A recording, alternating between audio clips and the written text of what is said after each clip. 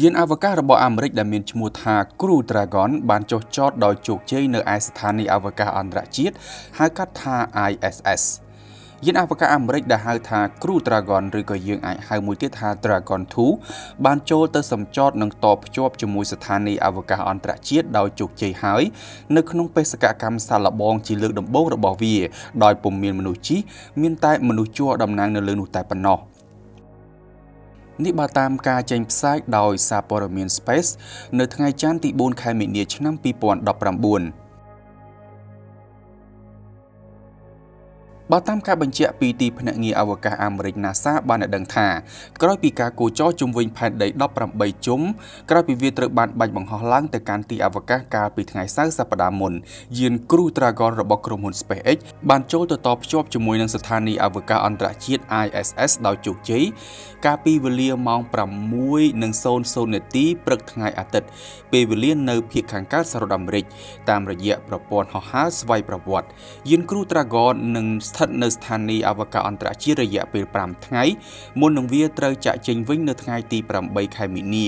ហើយបន្ទាប់មកទៀតវានឹងចាប់ផ្ដើមដំណើរចុះចតមកលើភពផែនដីវិញគួរជម្រាបថាបេសកកម្មសាកល្បងខាងលើនេះគឺជាជំហានដ៏សំខាន់មួយដើម្បីឆ្ពោះទៅរកការសម្រេចគោលដៅនៃការនាំមនុស្សឡើងទៅកាន់ស្ថានីយ៍អវកាសអន្តរជាតិហៅកាត់ថា ISS តាមរយៈយានរបស់អាមេរិកនិងទឹកដីរបស់សហរដ្ឋអាមេរិកផ្ទាល់ដែលរឿងនេះពុំធ្លាប់កើតមានឡើងទាល់តែសោះចាប់តាំងពីឆ្នាំ2011មកពុំមានវត្តមានក្រុមអវកាសយានិកពិតៗនៅក្នុងយាន Dragon នោះទេខណៈមានអវកាសបនិមិត្តម្នាក់ដែលមានឈ្មោះថា Ripley ដែលជាតួអង្គឯកនៅក្នុងកម្រងខ្សែភាពយន្តព្រឺព្រួចវិទ្យាសាស្ត្របែបក្លាសិកដ៏ល្បីរបស់ Hollywood Alienអវកាសយានិកសបនិមិត្តនេះមានបំពាក់ប្រព័ន្ធ sensor ដែលនឹងស្ទាបស្ទង់ក៏ដូចជាវាស់វែងទៅលើកម្លាំងល្បឿនព្រមទាំងបរិស្ថានជុំវិញដែលមនុស្សជាអវកាសយានិកនឹងត្រូវឆ្លងកាត់នាពេលខាងមុខនៅក្នុងយានអវកាសមួយនេះការបាញ់បង្ហោះកាលពីថ្ងៃសៅរ៍សប្តាហ៍មុនគឺជាជំហានដ៏សំខាន់មួយនៃក្តីស្រមៃរបស់ស្ថាបនិកក្រុមហ៊ុន SpaceX គឺលោក Elon Musk ដែលធ្លាប់បាននិយាយថាក្រុមហ៊ុនអវកាសរបស់លោកនឹងនាំមនុស្សទៅកាន់ទីអវកាសវាក៏ត្រូវបានចាត់ទុកជាប្រវត្តិសាស្ត្រថ្មីមួយនៃសមត្ថភាពរបស់ក្រុមហ៊ុនអវកាសឯកជន SpaceX ផងដែរងាកទៅកាន់អង្គការ NASA វិញក៏បានបង្ហាញការសាទរចំពោះសមិទ្ធផលរបស់ SpaceX